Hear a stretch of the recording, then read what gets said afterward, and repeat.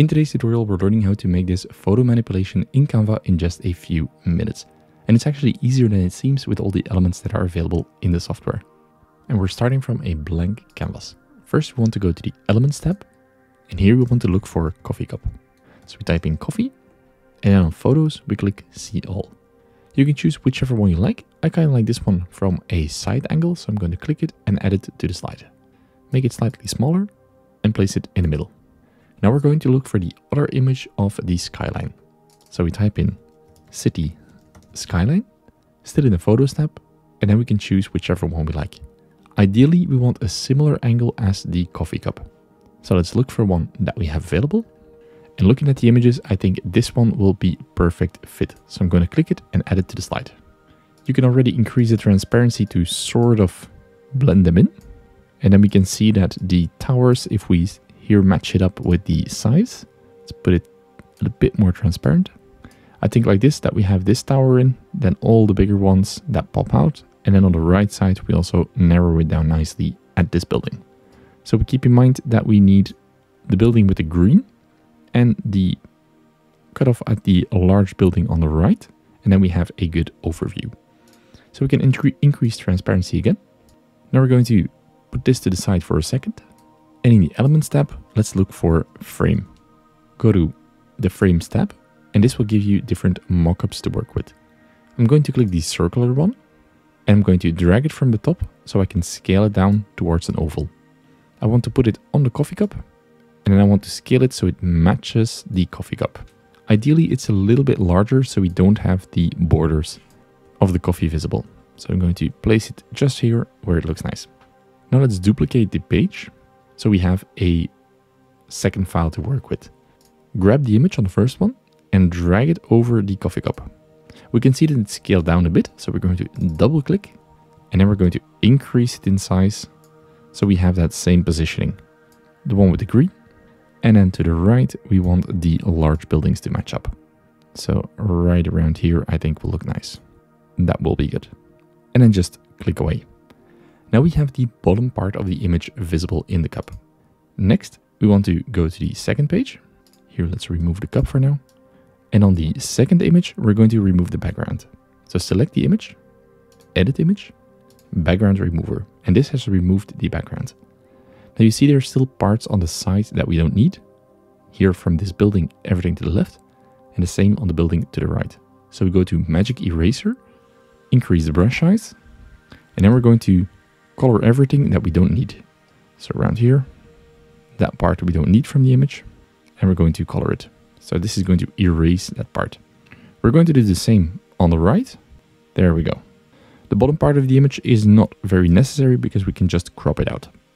And then click on Erase. Give it a few seconds and it will clean the image for you. This already looks quite good. I'm going to remove this part here from the side.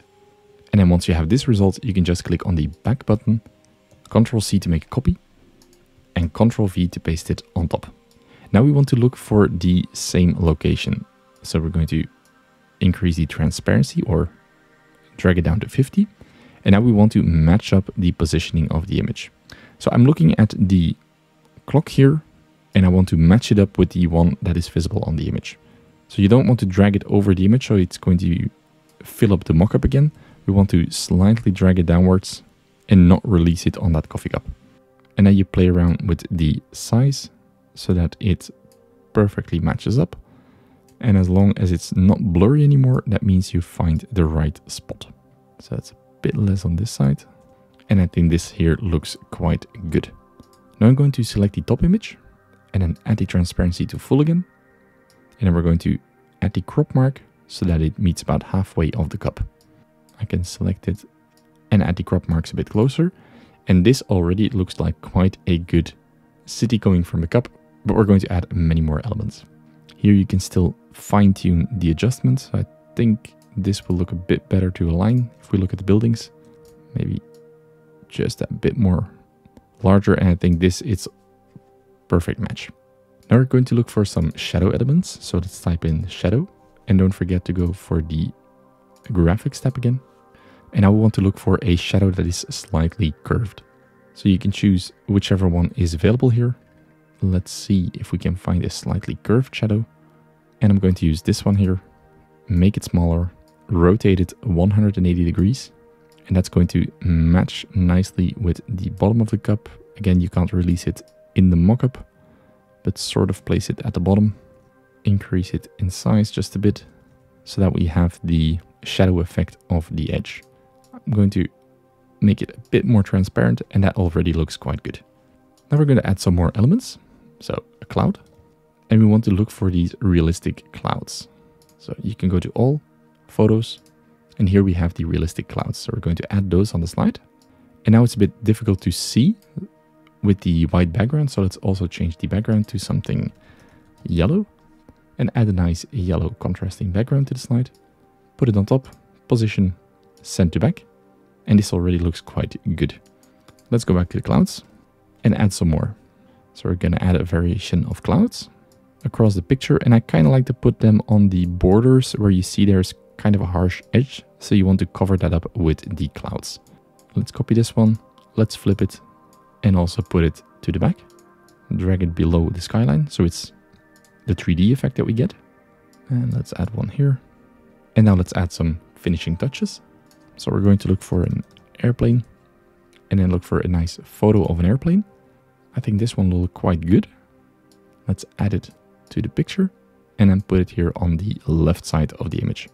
If you feel that the image doesn't match up for the lighting, you can go to Edit Image, Adjust, and then select Auto Adjust. And this will increase the brightness of the image to match with the rest.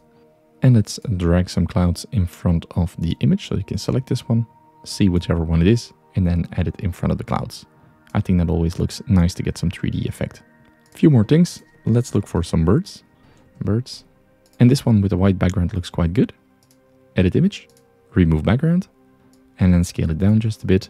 And let's have them fly to the right side. So we're going to flip it horizontally and add them to the right of the cup. Also here, we're going to drag them somewhere in between the clouds.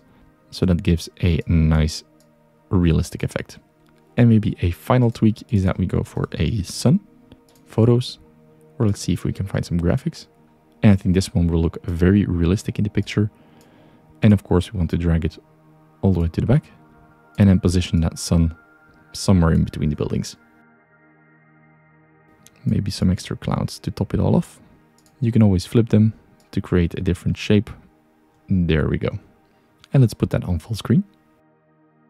And this is how you can create this photo manipulation in Canva in just a few minutes. If you want to learn more about Canva, make sure to drop a follow and watch the video on the screen right now.